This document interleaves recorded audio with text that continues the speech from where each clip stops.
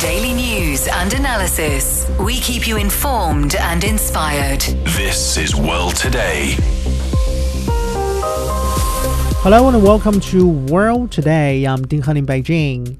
Coming up, China has allowed citizens of 4 more European countries to travel to China visa-free. Israel launches ground raids against the Hezbollah. In the second half, we will bring you to a conversation between CGTN Radio and Executive Chairman of the America-China Partnership Foundation. To listen to this episode again or to catch up on previous episodes, you can download our podcast by searching World Today. China has granted citizens of 4 more European countries visa waivers. Tourists from Portugal, Greece, Cyprus, and Slovenia are now allowed to enter China for short stays without a visa until the end of next year, bringing the total number of European countries up to 17. Norway and Denmark were also added to this list recently. China has announced a visa-free scheme in stages since November 2023, aiming to encourage more people to visit China for business and tourism. Data from online travel agency Trip.com showed a 663% increase in overall bookings from Europe to China last year compared to 2022, and an almost 29% increase from 2019. Apart from the 17 countries, Malaysia, Australia, and New Zealand have gained access to the scheme. So joining us now on the line is Mike Bastian, China observer and a senior lecturer with the University of Southampton. So thank you very much for joining us today, Dr. Mike Bastian. First of all, why do you think China is happy to encourage people in Europe to travel to China? I think the obvious short-term benefit is an economic boost, obviously tourism, travel, the hospitality sector, but also a full range of business sectors. So it needs to be noted that this visa-free policy is to do with business travel as well, not just tourism. So in the short term, it's those economic benefits. But in the longer term, it's also about broadening the integration of the Chinese economy and strengthening international relations globally as well. So I think there's a full range of short and long-term benefits.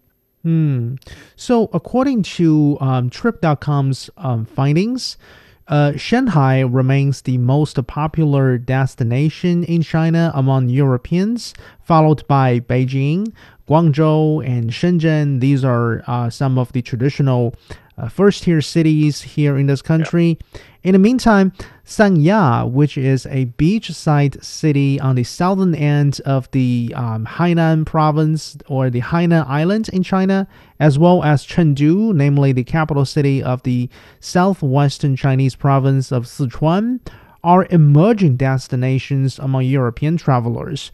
What do you make of this finding? It's not a surprise that the first-tier cities have received a lot of publicity. Obviously, the capital city in Beijing is so rich in history and heritage, and Shanghai is perhaps the most international city as well, with trading links, and the other two first-tier cities. So I think that's not a surprise. It's very encouraging to see Sanya and the sort of beach holiday resort of Hainan gaining more attraction, and also Chengdu, southwest China, noted for spicy food and pandas. I think what's also interesting here is that we should see a spread in the tourism travel. I think it's such a rich history and heritage that China has over 5,000 years, as we know, that covers right across mainland China. So I think this list will grow, and I think the relative importance of these typically first-tier cities will decline, and we'll see northwest China, northeast China also gain appeal as well. So we're just scratching the surface, I think, in terms of tourism and travel opportunities that the international tourists will value across China. So, by the way, Mike, based on your personal expertise about China, is there any particular city or region in China that you might recommend to people from Europe? I think there's quite a few. It's such a fascinating area that has rich history. So if we look at, for example, Shandong province, and we look at the the Confucius and Confucius' hometown of Chufu, which was a must visit for me many years ago. So Shandong province, rich in history. We've also got northeast China, and again, very, very rich cultural heritage, bordering Russia and the sort of influence there. And then you go to northwest China as well. So I think Shandong province in particular, but many areas, and I think the international tourist will begin to appreciate these. Perhaps the Chinese government should really take this opportunity more and promote this more. So in what kind of areas do you think China could do a better job in terms of, say, creating a more friendly, a more convenient environment for travelers from Europe? I mean, quite a few. First of all, let's just highlight the fact that this policy is working. It's very successful. According to the Xinhua news agency, we're seeing in the first 9 months of this year 55.4% year-on-year increase in inbound tourists to China, estimated 95 million. So it is working. The Chinese government have also mandated tourist attractions to accept a range of payment methods now, bank cards, QR codes, cash, again, to help foreign tourists. But again, coming back to my previous point, I think what they could do more is promote the full range or full areas across China, so Shandong province, northeast China, northwest China, where there are very strong regional cultures and histories and heritage, and that will appeal to the international tourist who perhaps at the moment is not that conversant, not that familiar with some of these, and perhaps simply does think of Shanghai, Beijing, Guangzhou, Shenzhen, maybe going a little bit further to Sichuan and Sanya, but there's so much more. So really promoting regional culture across China and continuing with the visa-free policy and encouraging the service sector to be to develop that infrastructure, develop customer relations, and allow payment methods more easily. Yeah, more of the same and a bit more. So the other way around, when we talk about Chinese citizens traveling to European countries, in most cases, I guess, Schengen visa application are a must procedure. And actually, many people here in China have complained about the perceived bureaucratic hassles involved during this application process. Now that China has granted visa-free travel opportunities to citizens from 17 European countries, based on a spirit of reciprocity, for example, do you think European countries or the EU, for that matter, should also think about how to make it easier for Chinese citizens to travel to European countries? I do. I think it's a very, very important point, and it's a vital component, vital input to the European economy as well. Chinese tourists, Chinese university students, I'm very familiar with this sector, and I'm also familiar with the complaints and the bureaucracy they go through. So I think reciprocity should dictate, and also economic interest should dictate that the EU and other European countries could do far more to make it far easier for Chinese tourists, Chinese visitors to travel across the European Union, which they absolutely adore. It's a real attraction for them to hop across so many European countries that for them are so close to each other. Again, so much history as well. I think more should be done, and hopefully it will be done. Hopefully, again, like I said in the first question, the answer was that this is really an act of sort of friendship, holding out a sort of mutual beneficial arrangements for the whole world economy, particularly Europe. So yes, hopefully more will be done and should be done. The economic and social benefits are very real across Europe for Chinese tourists to contribute to. Yeah. So from an industry's perspective, Mike, how do you think China and Europe could deepen their cooperation in the tourism sector? I think more joint ventures, more collaboration across particularly the tourism, the hospitality sector, where famous brands, whether it's hotel chains, whether it's airlines, I think could work together more. I'm sure there are benefits there. So it's not just a case of encouraging tourists sort of coming in China and going out of China. So more joint ventures, more strategic partnerships, longer-term co-branding, most definitely in that sector and related sector. So hopefully this will encourage closer cooperation across not just tourism, travel, hospitality, but a range of business sectors. Again, the V2B policy allows for business travel as well, where longer-term relationships and partnerships are formed. And I think that's part of the longer-term benefit that this policy is all about as well. So closer business ties and longer-term cooperation from which both, everybody will benefit most definitely.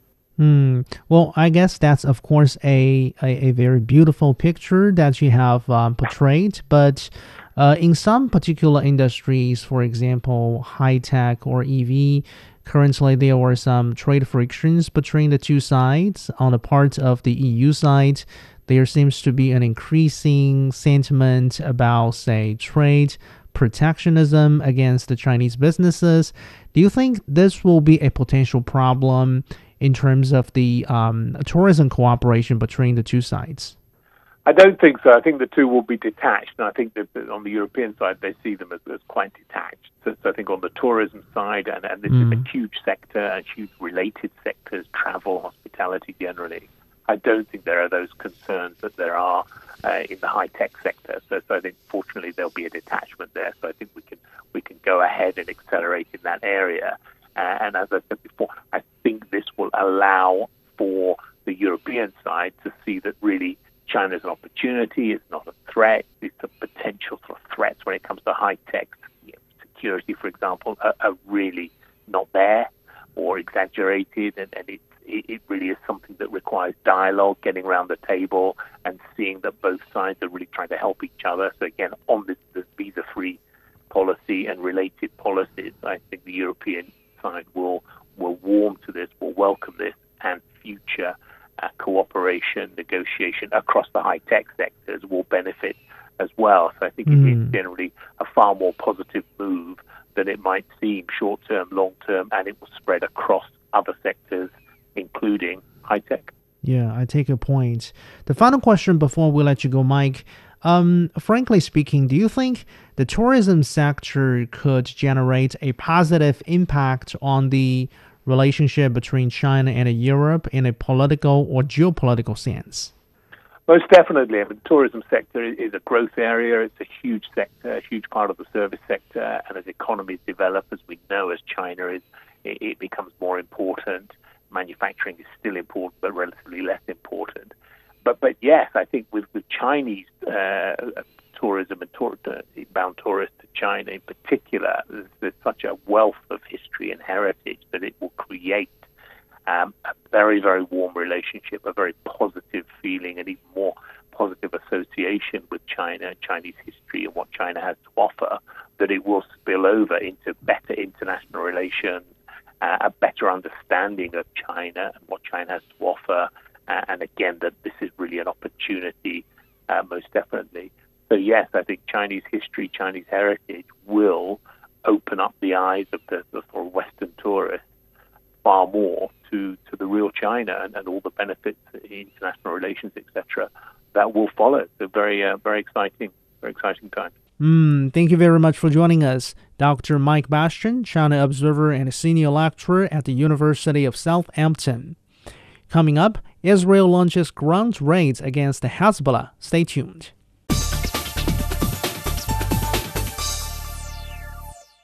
You are listening to World Today. I'm Ding Han in Beijing. Israel has launched a ground operation in southern Lebanon, marking an escalation in its continuing offensive against the Hezbollah. Israel is describing the operation as limited, localized, and targeted ground raids aimed at Hezbollah's infrastructure. Hezbollah's deputy leader says the group is prepared for any Israeli operation inside Lebanon. Israel's operation comes a few days after Hezbollah's leader Hassan Nasrallah was killed by bunker-busting bombs in Beirut. Israeli Defense Minister Yoav Gallant has described last Friday's killing as a very important step, but not everything. So joining us now on the line is Dr. Zhang Chuchu, Deputy Director of the Center for Middle Eastern Studies, Fudan University. So thank you very much for joining us today, Dr. Zhang Chuchu. Do you expect Israel's ground operation or ground raids to be limited, localized, or targeted? Right. Actually, I expected that this would be the case because right now we can see that the main strategies of Israel's attack on Hezbollah in Lebanon at present include large-scale airstrikes, targeted killings of its key commanders, and also the destruction of key facilities such as communication and missile launch bases. The objective is to undermine Hezbollah's combat capabilities. So actually, Israel's focus is still on Gaza. So it doesn't want to deploy a large number of troops and engage in close combat with Hezbollah's militants deep into the Lebanese hinterland. So I would say that Israel has emphasized that it will launch limited ground operations, and the purpose is to establish a certain military presence in Lebanon at the moment through small-scale ground operations, and it perceives that Hezbollah is right now probably undergoing internal disorganization and suffers from significant damage, and that is why Israel considers that this is its opportunity to present its own military presence in Lebanon. Okay. So another message we have heard from the Israeli side is that it is using all the means at its disposal to allow displaced people to return home in the north of the country after nearly a year of cross-border fighting. What is your take on this? Is this the fundamental motive for Israel's ground operations there? So from my own observation, I think Israel has two objectives by saying so. So I think the first objective is that it wants to create an atmosphere of deterrence so as to let the Lebanese, especially the civilians, know that there may have a war, and it tries to prevent the civilians from joining the war. And also it tries to drive more people out of the southern part of Lebanon. And at the same time, actually, there is a second and more important objective, and that is Israel wants to to differentiate Hezbollah from the other people in Lebanon. As we know, Lebanon has different sections, there is the problem of sectarian difference. And right now, Israel tries to show to the world that its objective is just to target Hezbollah instead of the other sections in Lebanon. So at the moment, that is why it's saying that it will be a very limited operation. And also, it is trying to persuade the Lebanese government to negotiate with Israel on the political arrangements in southern Lebanon after the war. So Hezbollah is known to have extensive tunnel networks as well as, say, bunkers and other kinds of military infrastructure just over the border from Israel. It is also believed to have tens of thousands of well-trained fighters. So with that in mind, do you think Israel is capable of, say, crippling Hezbollah, if not eliminating Hezbollah? I would say that this is very difficult. So Israel knows that it is not capable of eliminating Hezbollah because, as we know, Hezbollah is much stronger than Hamas in terms of the number of its troops as well as the number of its missiles and the other weapons. But since the eruption of the Palestine-Israel conflict till now, we see that it has already been almost 1 year, and Hamas is still there. Israel has not fulfilled its objective of eliminating Hamas. And it knows clearly that Hezbollah is a more difficult enemy for it. And also, I say that right now, Israel knows that the conflict between Hezbollah and Israel is not the main focus and it's not the main battlefield in this conflict. So right now, Israel's tactic is that it pursues limited objectives. So for instance, Israel has already said that it hopes that its northern residents can return home safely. And also it tries to build a so-called security zone. And also a more important purpose is to exert more pressure on Hezbollah so as to let it promise not to continue supporting Hamas. But we will find that these are also very difficult objectives for it to fulfill at the moment, but that is what Israel wants to achieve. And also, so that is why Israel is now trying to combine different strategies, both by launching large-scale airstrikes and also to launch its ground operations. And also it is trying to divide different sections in Lebanon in order to negotiate with the Lebanese government instead of just negotiating with Hezbollah. I take your point. By the way, how big of a blow is this recent killing of Hassan Nasrallah dealing to Hezbollah? Okay, first of all, we should know that according to Hezbollah's own organizational structure, this armed group has its own mechanism of replacing different levels of commanders. So right now, even though a lot of very important and high-level commanders have been killed during the conflict, Hezbollah has already said and promised that it is going to replace them with new fighters. But we should admit that Hassan Nasrallah is a symbol, not just for Hezbollah, but for many of the armed groups in the region, especially for the Shia armed groups. So the moment Israel's killing of Hassan Nasrallah is actually a kind of like strategic deterrence for Hezbollah as well as its allies.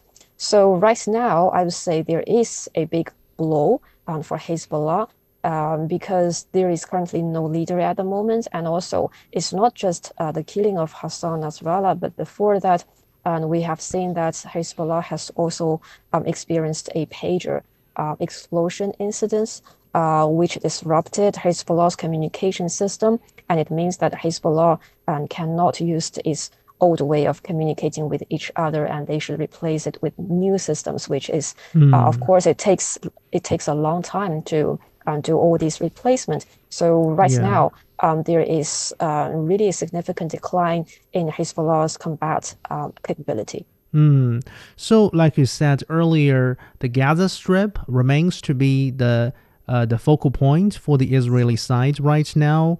So, can we say that even though the media attention or the public attention seems to be shifting a little bit towards Israel's northern border with Lebanon and the fighting going on over there in that region, but on the other hand, the room for Hamas, for example, to reorganize and regroup in the Gaza Strip will be limited.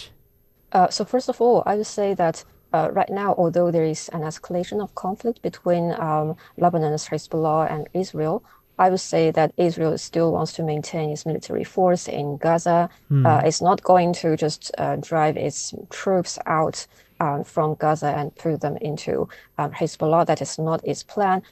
So that is why Israel has emphasized that its ground operation in Lebanon will be limited. And at the same time, I'd say that right now, Israel's operations towards Lebanon actually serves to its purpose in the Gaza war, because till now it has already been almost a year since the new round of conflict in Gaza has started.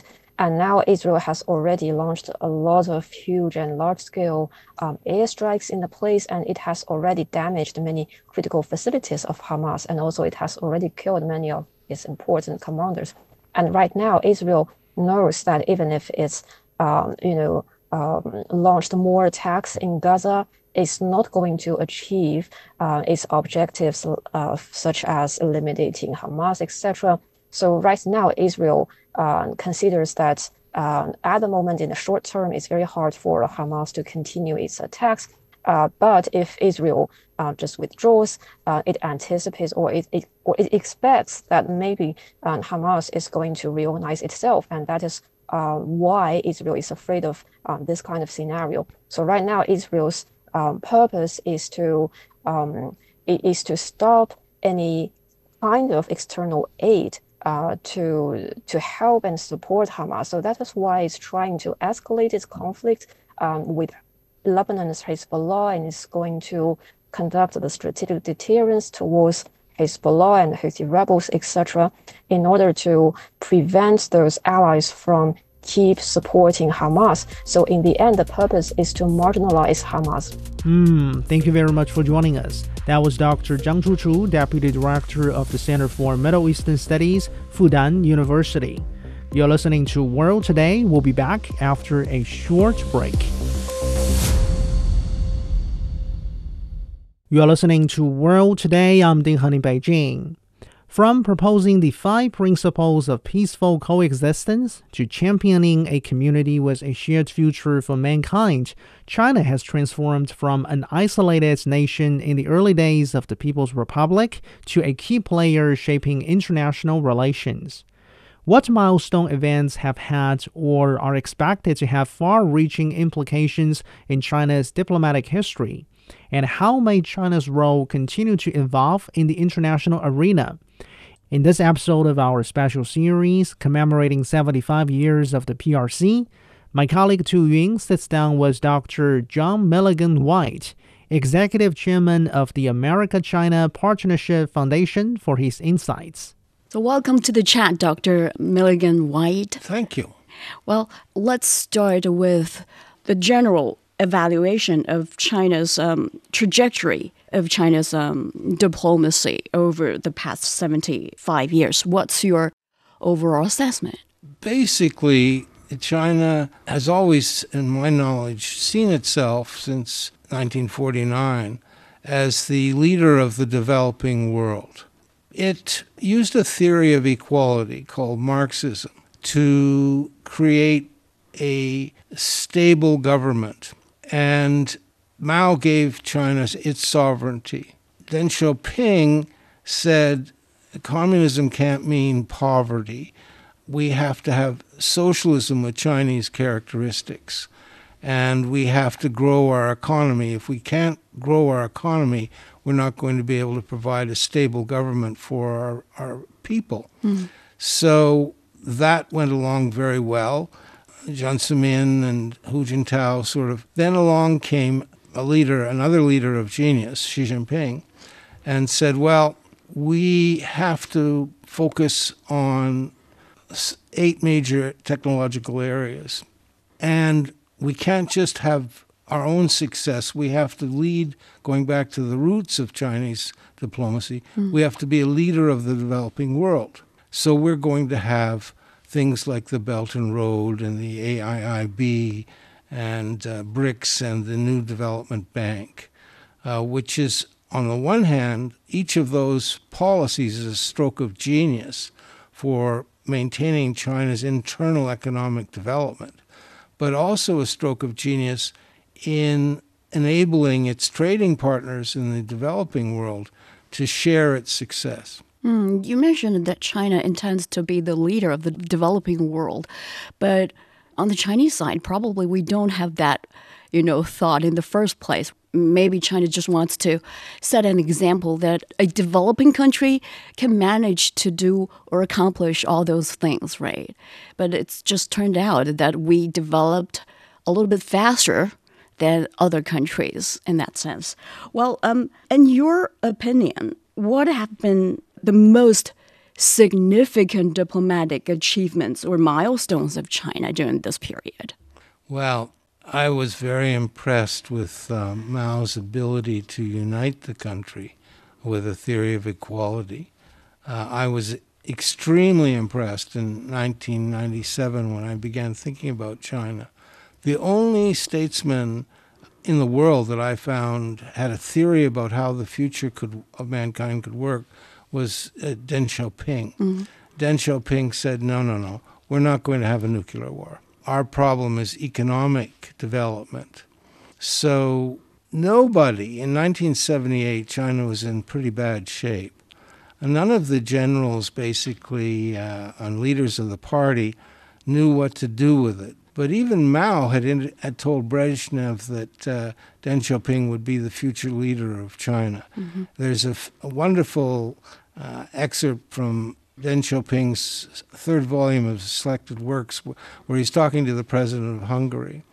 And he's saying, there were a bunch of farmers, and they decided to do their collective farming, but also farm privately on the side. And the productivity went way up. So Deng Xiaoping didn't really know how to solve the problem, but he took the generals down to see these farmers. And the generals realized, well, none of us know how to how to run an economy. Other than Zhou Enlai and Deng Xiaoping, none of us have really been educated outside of China. They happened to be in a work study program in France in 1917. So they bestowed on Deng Xiaoping this, if any of us can figure it out, it's this guy, so we're all going to support him. That sort of mindset change, the ability to, we care about people. Our country is poor. It's not going to have a stable government unless it can grow economically. How can we do that? So we're going to produce a leader of the quality of Deng Xiaoping who says, well, we're not going to get ready for the next nuclear war.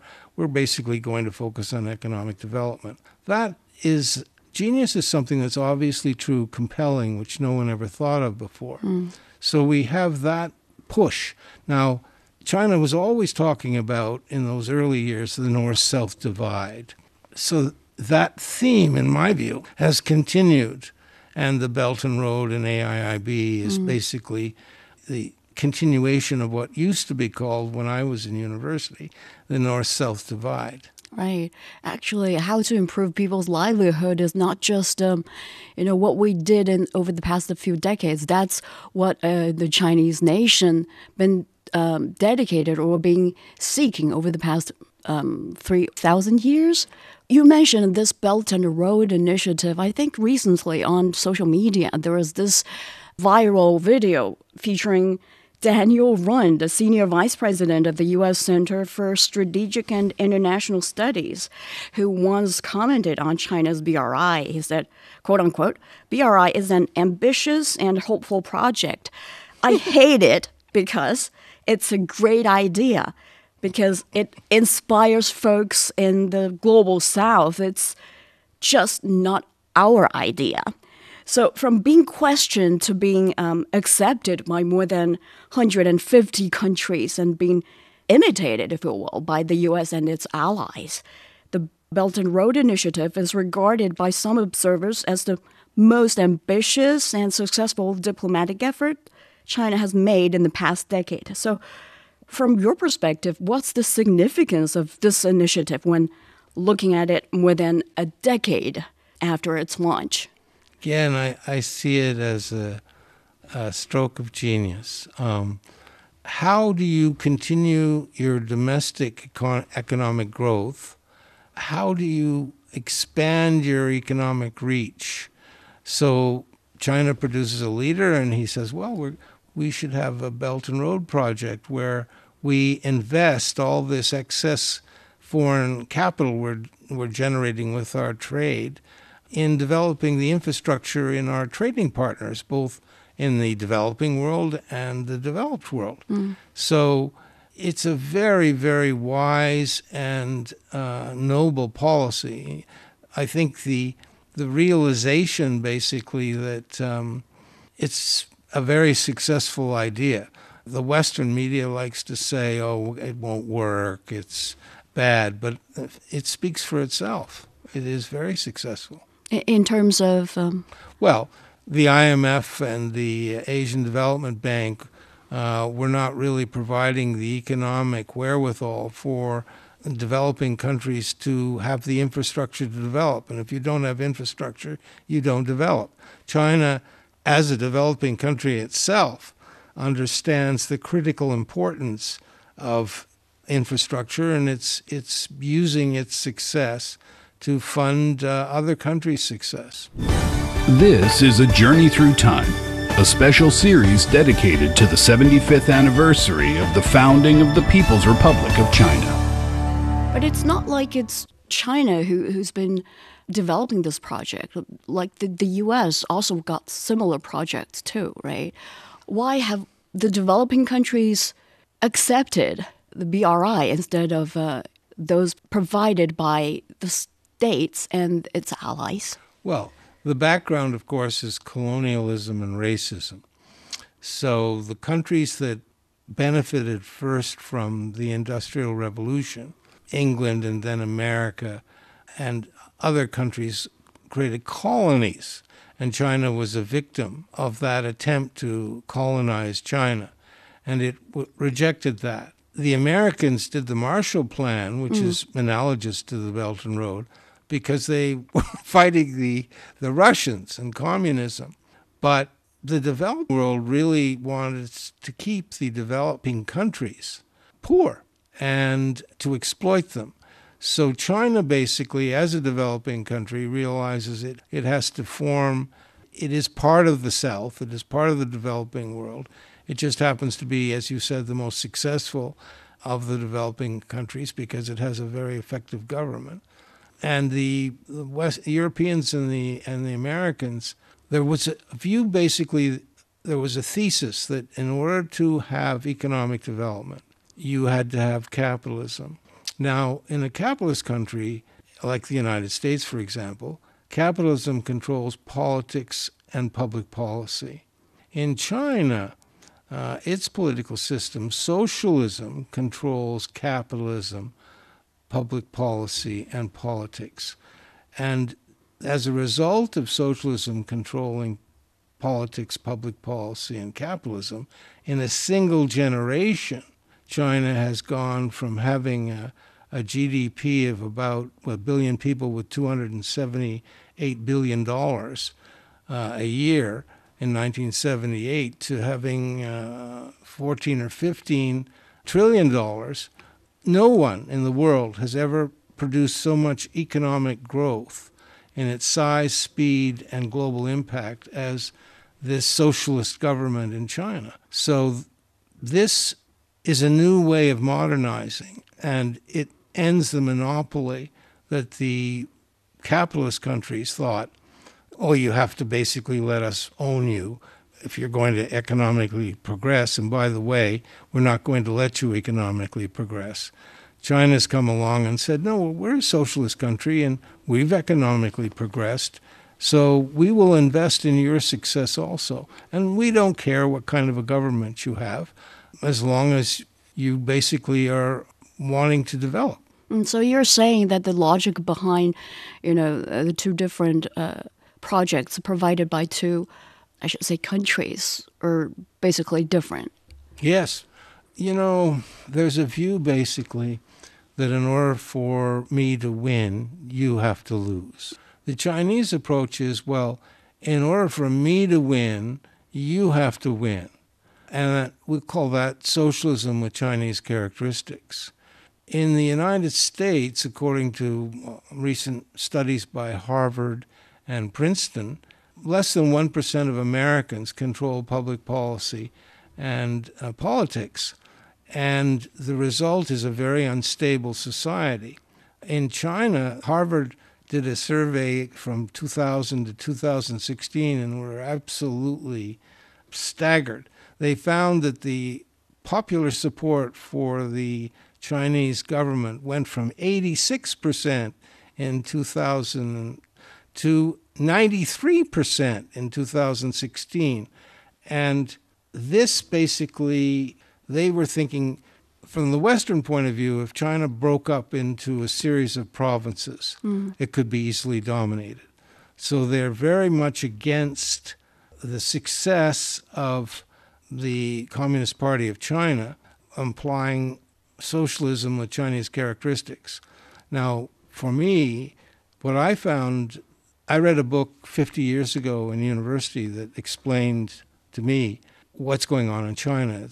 Plato wrote a book called The Republic 2,300 years ago. Right. And he said, basically, if you want to have a society that's not always at war, internally and externally, you should pick a group of guardians, and they should be judged throughout their careers by their behavior and their commitment to the well-being of the society.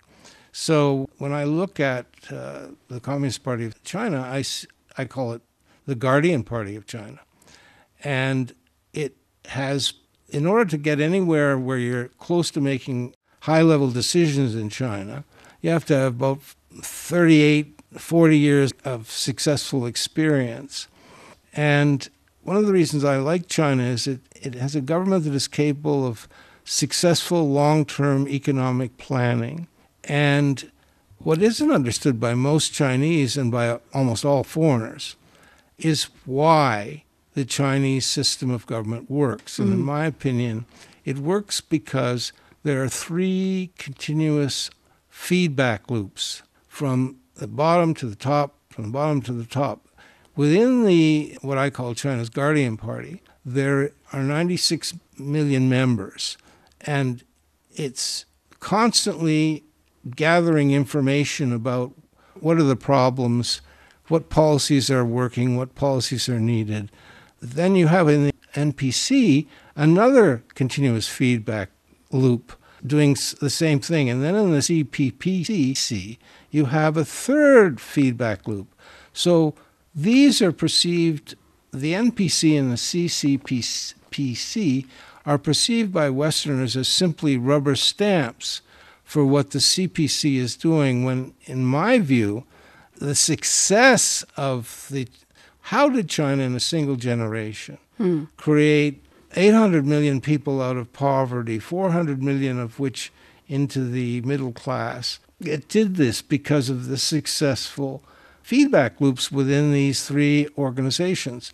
So in my view, China has the most effective, most representative, and most responsible government that I'm aware of. And the world, the IMF notes that nobody has alleviated poverty to the degree that the Chinese government has just in a single lifetime. You're saying that's most representative of the whole nation. You're saying that the CPC is the guardians of the country. But when it comes to, other developing countries, the West is questioning whether they can be the guardian also of those developing countries. They're saying that China creates this BRI and used it as a debt trap. So from your perspective, is it valid argument? Well, in any society, whether it's 330 million Americans or 1.4 billion Chinese, you have to have representatives.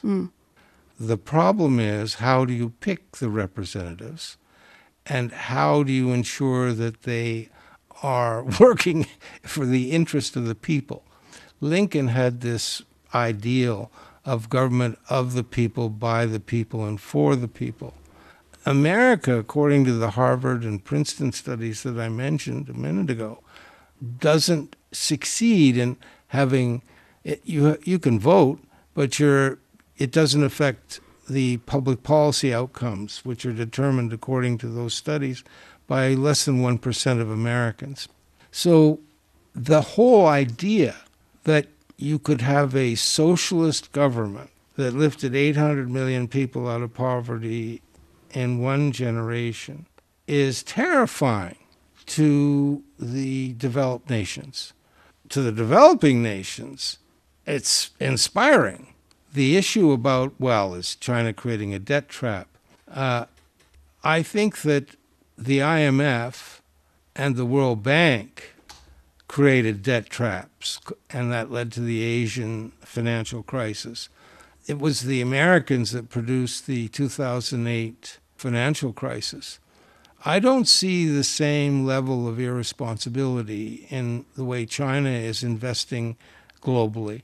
And I also see there have been studies which point out the stages that the BRI has gone through. The first stage, the second stage, the third stage. You have the expansion of BRICS. You have the AIIB. You have the new development bank.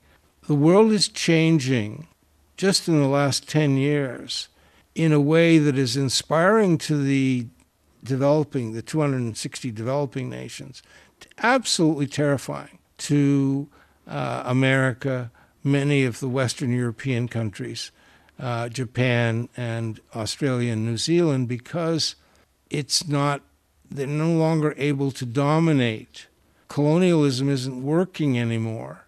And in fact, their own systems of government are unstable. The Chinese system of government, Zalek, who was an undersecretary of the Treasury and went on to be head of the World Bank, commented about 15 years ago, the problem is it's hard to persuade the Chinese to stop doing what they're doing because it's working.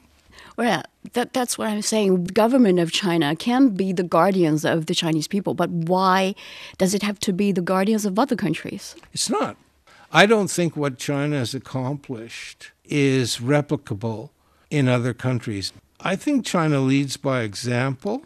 As I said, I see the developing world looking at China not as dominating it, but as inspiring it. I think, as I said, for the developed world that's used to being, there's an old saying that the rich, the powerful do what they want and the weak suffer what they must. I'm asking whether China is trying to be or can be the guardians of those countries by providing such a project as the BRI. Well, it's doing two things. It's helping its own economy grow by making sure its neighbors' economies grow. That doesn't sound like a bad thing to me. China's joining or rejoining those organizations, such as the World Trade Organization or the United Nations, were absolutely regarded as milestones in this country's diplomacy, right? What role has China played in shaping or reshaping, if you will, regional and global diplomatic norms and institutions? Well, I think it's again Deng Xiaoping who realized that socialism can't mean everybody has got a per capita income of less than $300 a year. So he says we've got to open up. We need foreign investment. So he persuades the Americans, starting with Carter, culminating with Clinton, with a little help from Goldman Sachs along the way, to let China into the WTO. The WTO was really designed for the developed countries to exploit the developing countries. The Americans and the Europeans are quite upset because, you mean you make better cars than we do? This is dumping. We should be able to sell Porsches and Mercedes and Volkswagens in China. In fact, if we can't, we're out of business, our own domestic car companies. But you've come along with electronic vehicles, help with climate change. This shocks us. So there's an adjustment process going on. As I said, China it has to cope with its own success, and it has to help the people who are negatively affected by its success, like the Americans and the Europeans, the economic stability that they need. Going back to Larry Summers' 4 questions. If you have America becoming half the size of the largest economy, how can America remain stable? China cannot achieve its own goals in 2049 unless it also ensures that there is a stable global economy in 2050. So it used to be that China just had to worry about how to get China to grow. Now it has to do both. It has to help its trading partners grow, and that's where Belt and Road, AIIB, New Development Bank, and BRICS come in. However, those things upset the Americans and the European Union and the IMF and the World Bank and the Asian Development Bank because China's it's better at funding economic development, and its goals are more broadly spread than the traditional World Bank, IMF system. Well, let's turn to Sino-U.S. relations, which is widely recognized. The relationship occupies a significant portion of China's diplomatic efforts, obviously.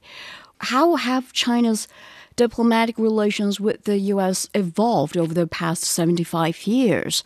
And in your opinion, what's the most memorable chapter in the bilateral relations? Well, one of the big changes when I first began to look at U.S.-China relations seriously was the Chinese would talk to the Americans, Henry Paulson at Goldman Sachs, or the Treasury Secretary, and the Chinese would say, we want a win-win relationship. And the Americans would say, great, providing it's a win for America economically and a win for America's military hegemony. Recently, John Thornton, who is sort of the leader of the current Council of Foreign Relations cadre of people, said, the problem is now Win-win means a win for China and a win for China. We can't compete with you guys anymore. And it's almost tragic. The generation of American elite China experts never foresaw China's success. They never foresaw the chaos that's going on that's weakening America. America's going through its own cultural revolution now. So the big changes in diplomacy are Deng Xiaoping realizing we're not going to have a nuclear war, we're going to economically develop.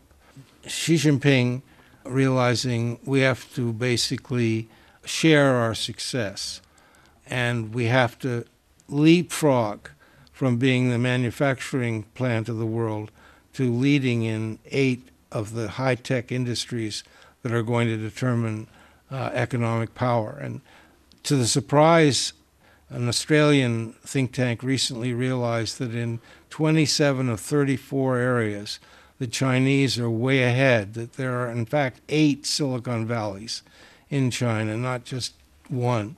So Chinese diplomacy has worked in the past. Its big challenge in the future, it has to now figure out a way to protect the economic stability of its biggest critics. I hope China focuses on what I call the new school of U.S.-China relations, which says, okay, how can China create 12 million new jobs for Americans? What I call the old school of U.S.-China relations. Its goals are to preserve America's economic and military dominance. The occurrence of the global financial crisis, the failure of America in its wars, undermine the facts on which the old school goals are based. So the new school focuses on how to align the economic and national security of the 2 largest economies. Dr. John Milligan White, Executive Chairman of the America-China Partnership Foundation, talking to my colleague Tu Yun. That's all the time for this edition of World Today. A quick recap of the headline news. China has allowed citizens of 4 more European countries to travel to China visa-free. Israel launches ground operations against the Hezbollah. To listen to this episode again or to catch up on previous episodes, you can download our podcast by searching World Today. I'm Ding Han in Beijing. Thank you so much for listening. Bye for now.